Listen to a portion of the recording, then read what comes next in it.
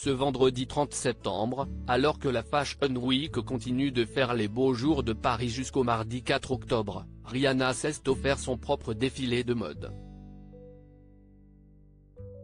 La jeune femme de 34 ans, était de sortie nocturne au restaurant Giorgio Baldi de Santa Monica en Californie.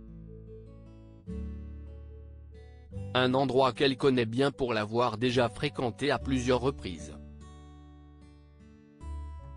La compagne d'A$ Pro qui s'est affichée très glamour arborant une somptueuse robe en velours noir avec une pochette assortie.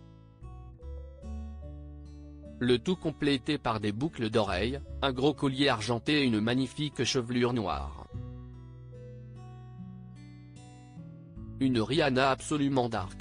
Lors de ses apparitions au Giorgio Baldi, Rihanna est souvent apparue avec des looks hors du commun, y compris lors de sa grossesse. En mars dernier, elle était apparue avec une veste en cuir laissant apparaître son ventre rond à l'air. Le tout accompagné d'un soutien-gorge argenté, d'un mini-short en cuir signé Alexander Wang et de hautes cuissardes à talons signé Amina Muaddi.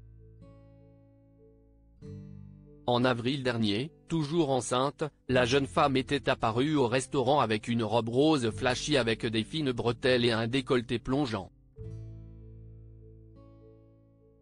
Rihanna bientôt de retour sur scène après avoir mis sa carrière musicale entre parenthèses suite à sa grossesse et la naissance de fils en mai dernier et dont le prénom reste encore inconnu, Rihanna s'apprête à reprendre le chemin de la scène.